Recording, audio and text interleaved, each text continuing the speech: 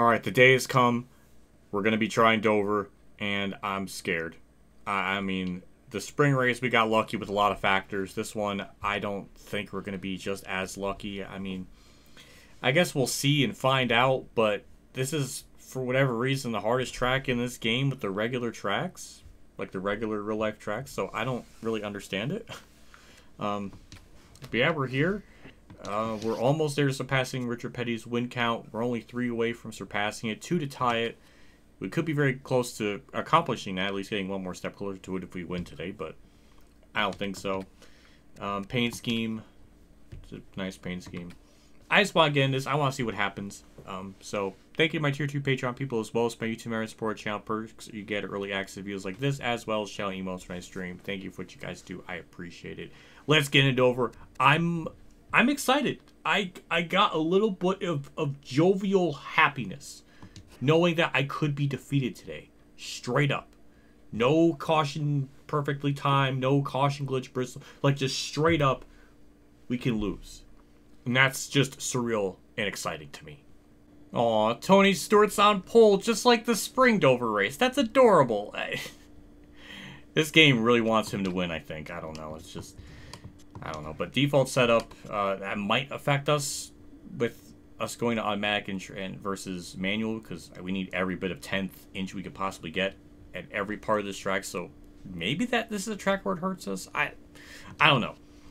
But either way, I want to get this race going because I really want to see what we can do. Like, just MRN, please don't have any more lies. They've been good lately, but just I want this to continue. The lights are on, and we're ready to bring you another NASCAR Winston Cup Series race from the Dover International Speedway here on MRN. Now, Barney, this is one of the tougher tracks that we come to. Why is that? Oh, yeah, the Monster Mile. This 1 mile oval may look easy, but boy, let me tell you, it's a lot harder than it looks. These big corners are absolute torture on the body, and fighting to keep your car off the walls requires total concentration from these drivers. Terry Labonte has been leaving some on the table in qualifying this season. Man, does this make getting a win tough. He has to be careful not to beat up the car, as aerodynamics have become so important at these speedway tracks. That's not easy to do when you have the whole field starting in front of you. Jeremy Mayfield experienced an up-and-down year in 2000. He had 12 top 10s and 4 poles, but also had 11 DNFs. He was either running up front with the leaders or taking an early exit. Those wins are great, but each DNF is exactly the opposite and can take a driver out of a points race real quick. How about the consistency shown by Kurt Busch? Oh yeah, to have an average finish in the top 10 for the season is mighty impressive. It can often be the difference that wins the championship.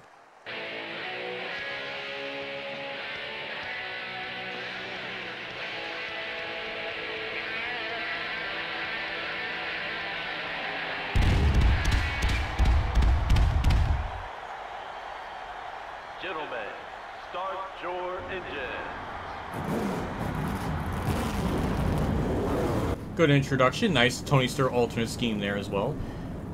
I think MRN really just, I don't know, I guess thinks the player just won't be good because, I said this before, but they're saying I'm like top 10 average finish. No, my average finish is like 1.5 game. They really didn't think the common folk players were good or something. I don't know. Just... it's funny. Anyways, let's get into it. We need every bit of advantage here on the start as possible, whether we gain spots here right away or anything. So we need to go. And I think we're going to clear Terry Labonte. Then we're just going to kind of park it on the bottom here. I was going to think about maybe passing Mark, but yeah, we gotta find that right balance of being aggressive, but also being, you know, logical with our decisions and everything. That was not really a great 3 and 4 there. But yeah, just a lot to think about, lot to factor in. It's all going to come down, a lot of it's to luck, just how the AI are going to react to me. Like, are they going to block me or what? I don't know. Or that doesn't help. So yeah, a lot of factors, like what you just literally saw as I was saying it, for it to be problems. So yeah, and also Sal is trying to block even after all that, so that is also really annoying. And that one mistake right there, that could cost us the race right there. Just that little bit of a hiccup. So that really cost us a lot of time, I think. So Really need the AI to just kind of pull over. I know they're not supposed to, but not do that what Kevin LePage is doing, because that is just stupid. Like, just why? I mean, it's not surprising Kevin LePage doing something dumb, but I really can't afford the AI to just be blocking me for 30 seconds. So I think it's all going to come down, once again, to the timing when I make these passes or something. I don't understand the science behind it, but there's some kind of, I don't know, logic to the madness of this. I don't know why Dover is so randomly hard in this particular game. I guess it was like that in Thunder 03 as well.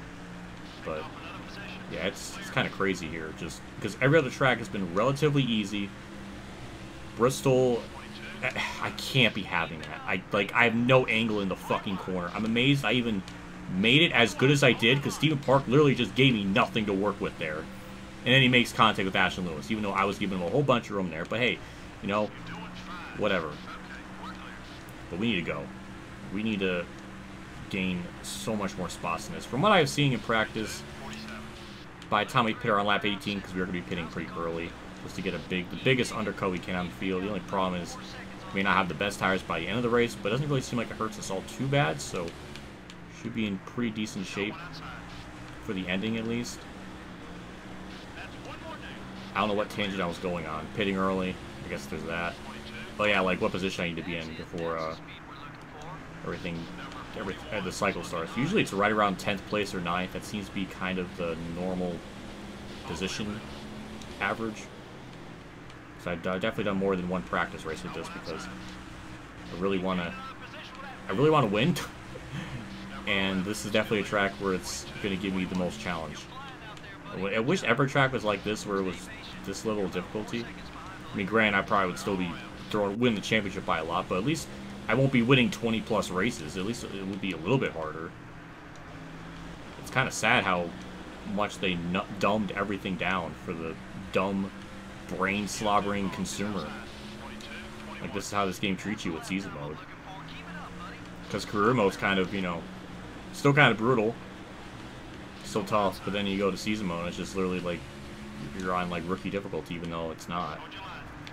Ooh, Mark, that was a little scary there, but it's okay. Got turn 4 here, Giant Bend staying to the outside, so that's another easy spot to get there with Marlon kind of passing him, or being in the process of passing him. I'm going to try to arc it here off this corner. He might be willing to block. Yes, he is, of course. But the thing is, I get such a good run off of turn 4 that... Oh, the car could not rotate. Now, of course, Marlon's going to block. Shit like this is why I'm not going to be able to win this, or even have a competing chance at it. They're just going to continue to keep fucking blocking me. That shit is obnoxious. And I don't know what you expect me to do at a certain point. Like, I'm going to have to bump him out of the way. I don't want to do that. Someone blew up. That was Steve Park. I like how dumbass meets blow an engine there, because that's what he gets for blocking me early in the race. Or being annoying, I don't know. But there we go. Got more spots. We're really not in the best position. I should be up a lot higher in the field. Only got a couple more laps to really rack up more spots. Even the interval time's not as good. 3.4. It should be right at 3 seconds or under it. I don't know. I just don't like that. I felt that pattern from all the practice racing I'm doing to kind of gauge a certain amount or what to expect. Now, as long as Jeff Byrne gives me room here, he didn't. But we made an opening. I like how he's not even like, he doesn't have any friendship points with me anymore. Like, that has just dwindled as the season's gone on, funnily enough. But yeah, it's just a lot of tire smoke. But luckily we're going to be pitting here shortly, so all that's not going to matter. Newman. Alright, thank you. Another just really, really shallow angle in the corner. Surprised I didn't lead into car magnetization there. Bobby! Well, I was almost a victim of that. But, yeah, our P11, so barely we're just going to meet our quota. 3.2 though, that's not really the ideal interval. I want it to be under 3 seconds, personally. But, I don't know. It's going to be close, though. That's what I know. There we go. Nice round turn 4. Wall trip. I don't know what he was... He looked like he was about to block. So just take it easy in the corner. Beautiful in our spot. P9. 8th and 7th right in front of me. Robbie Gordon with a shockingly good run. But we're pitting this lap anyways. So I'm going to go down pit road. Please, no one hit me from behind. Pit road slippery. And 70. Beautiful. Alright. 4 tires, fuel out in the way, not repair damage. And the driver gets his marks. The crew goes to work on this car. They definitely need a good stop now. It looks like it's going to be fairly routine so far. 4 tires going on the machine.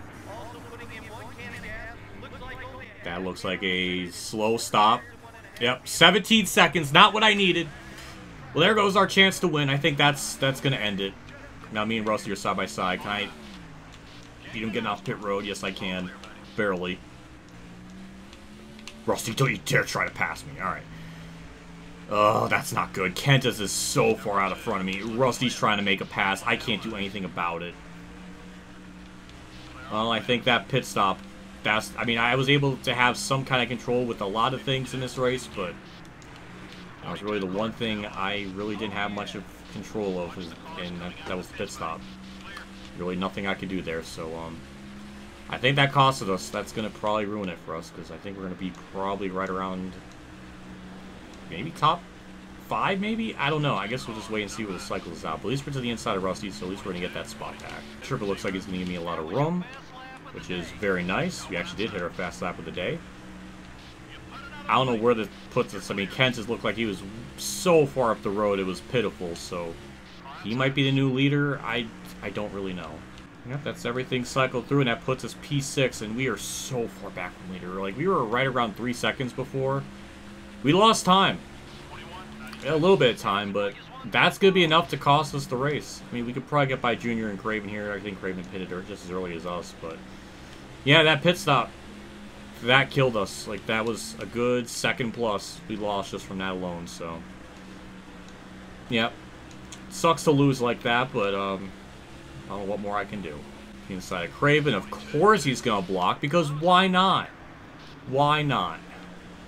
I think Tony Stewart is definitely going to get his revenge win from losing it in the spring race, so I guess that's cathartic. Good for him. I guess he's the one that's leading, or maybe it's Kenseth. I don't really know. David Green's being a real pecker. Just fucking move.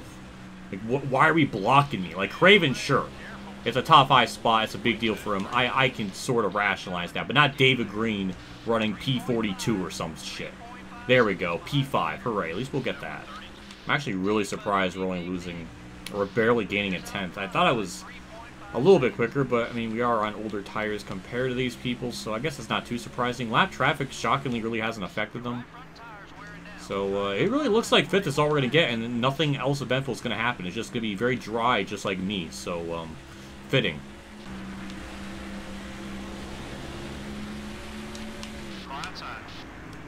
I appreciate that. You know, I'm trying my best to maybe make a run on Dale Jr. and we have fucking dumb shit Kevin LePage blocking me on the back straightaway. He lets every other AI car go, but then when it comes to me, oh, nope, we gotta block. I think the AI are fed up with my shit too. Like, they want me to just not win. So everyone's participating and making sure I don't win. Nice respect. I like that.